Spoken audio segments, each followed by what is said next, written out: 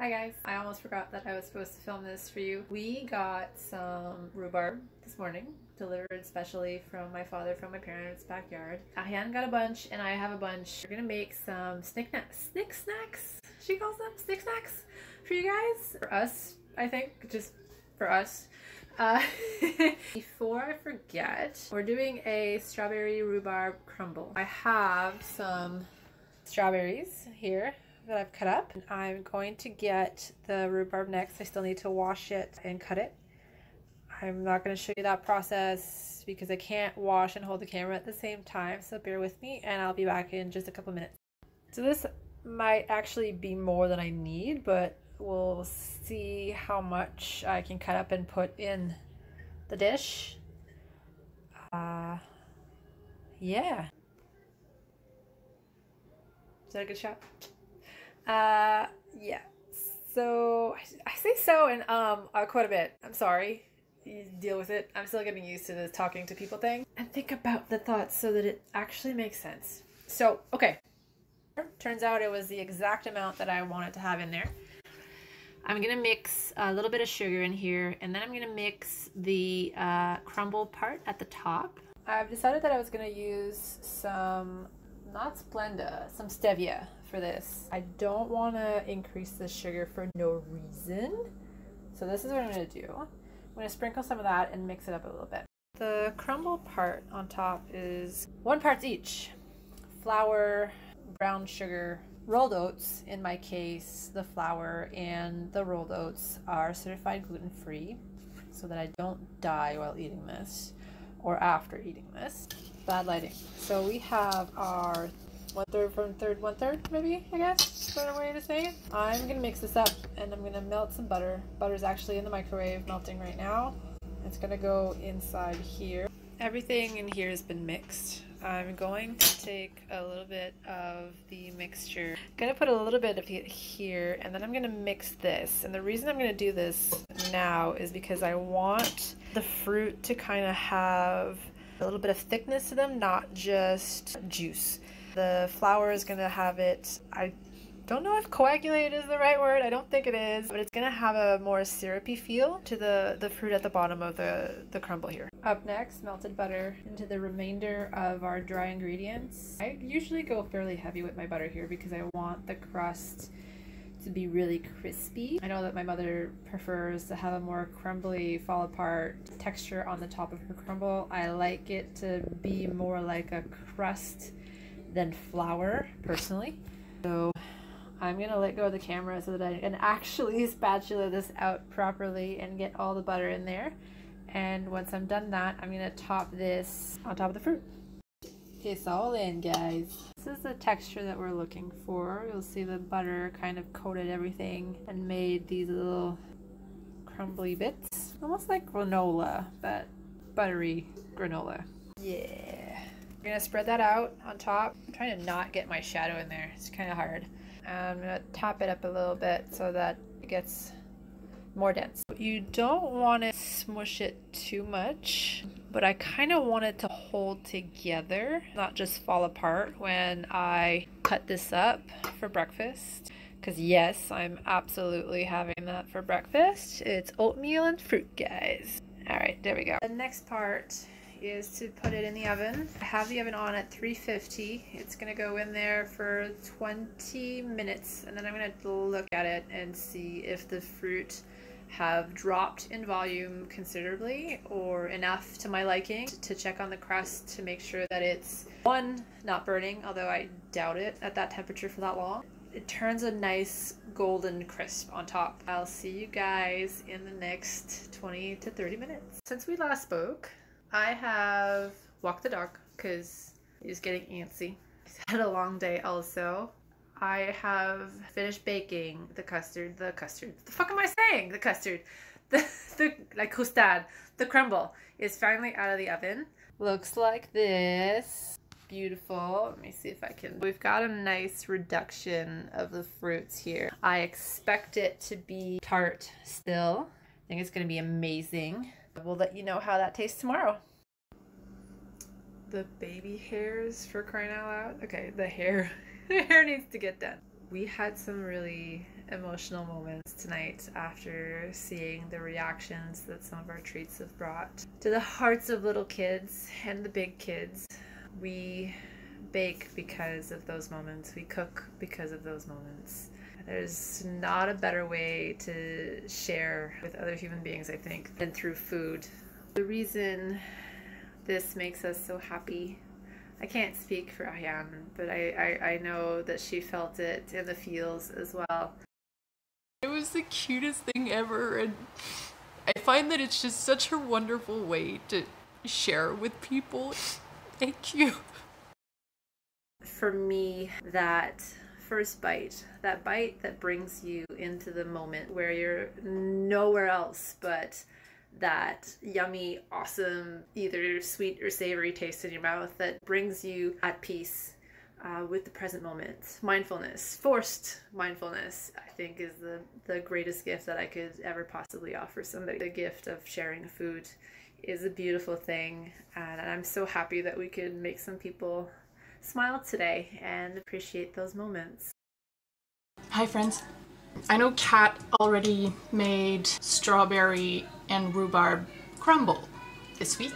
We got a special delivery this weekend while we made the buns. Her dad, my uncle Wayne, came and dropped us off a bunch of rhubarb. I have decided to make jam because I want to share my jam. That sounds weird. I want to share with people. I want to be able to send some by mail. I've been meaning to send a bunch of care packages by mail and I haven't had a chance because nothing travels very well. And there's also the fact that everything's slowed down when it comes to shipping. I wouldn't want to send something that could run the risk of going bad. Some of my coworkers that are currently spread out throughout the throughout the world, actually. I was going to say the continent, but I have people that I work with who are currently in Europe. My plan was to try and find something that I could send that is non-perishable, basically. I'm going to make rhubarb jam. I know rhubarb typically goes very well with strawberry. Strawberry and rhubarb is a very classic combination, but I wanted to do something a little bit different, so I found a recipe by Epicurious, raspberry rhubarb jam with cardamom, and that sounds very delicious and it sounds like something I would do, so that's what I'm gonna do. Fresh rhubarb, raspberries, lemon juice, sugar, and cardamom. Why did I forget? I already started.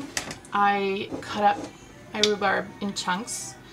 I'm gonna make double the recipe. The yield for this recipe is 2 cups, and I want to make several smaller jars that I can send in the mail. I have here 8 cups of rhubarb. I'm going to sprinkle over that 4 cups of sugar and then 2 tablespoons of lemon juice, and I'm gonna let it sit overnight for the juices from the rhubarb to escape.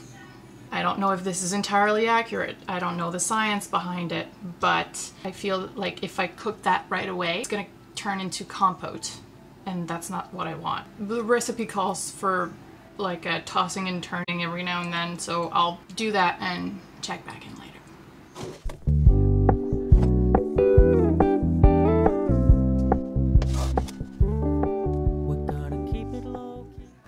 I think I should probably check my recipe again. I'm not sure. Okay, I checked my recipe. I was right. I did it. I didn't fuck up anything yet. Exactly that. 4 cups of sugar. So it looks like a lot, and that's normal. We're making jam. You know, this is not a salad. 2 tablespoons of, it says fresh lemon juice, but you know what? In my opinion, lemon juice is lemon juice, so I'm gonna give that a little stir and then check back on it.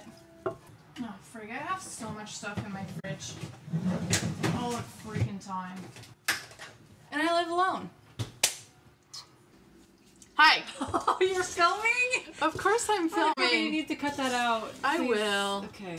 Alright, so I let that sit in the fridge for the past... How long ago did I pick you up? What time is it now? It is currently 7:35. Okay. 3 hours. 4 hours. Cat's here, by the way. The juice has started to come out of the rhubarb, and the sugar's mostly like dissolved and stuff. I'm gonna let it sit, keep stirring it every now and then. I was just checking in. This is what it looks like. This is what it looks like. Nailed it. Hi. It's the next day. I let my rhubarb sit overnight. This is what it looks like now. It's very juicy. It's very syrupy. The water has mostly come out. I'm going to put it on the stovetop, wait until the sugar dissolves, and then boil it down for about 5 minutes. And I'm going to add this much raspberries. These are frozen raspberries. It's what I have. That's what I'm going to use. I want to show you a bit of a better look of what it looks like. Very syrupy. The sugar is like mostly dissolved. There's still some like sugary paste at the bottom. We're gonna dissolve all of that and then cook it down. This has been boiling for a little bit. The rhubarb is soft. It has lost most of its green color. What I'm gonna do now is add the raspberries. Oopsie, sorry.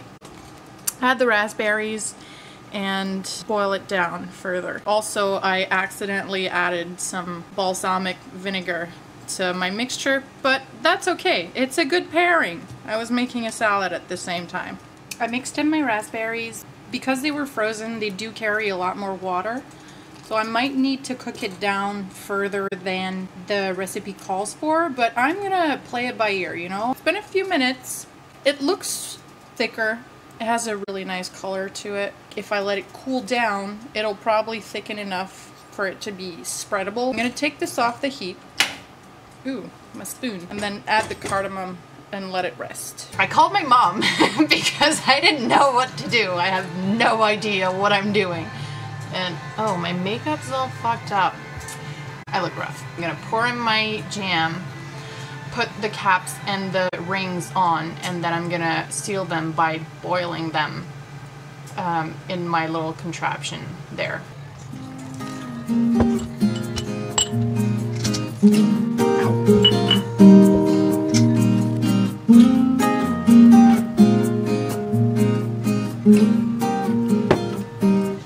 It's so good. I boiled the jars, boiled the rims and caps, screwed them on tightly enough, boiled the filled jars, burnt myself in the process. I don't know if you can see. No, I look like a giant baby now complaining about a non-existent burn. I have 9 jars here. I have 7 others on the table over there, so that's a total of 16 jars. I am going to make 16 people very happy, I hope.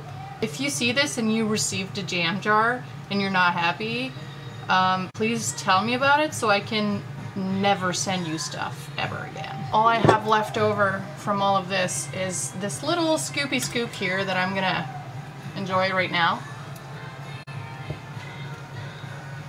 Motherfucking delicious. In the meantime, ladies and gents, crooks and nannies, have fun.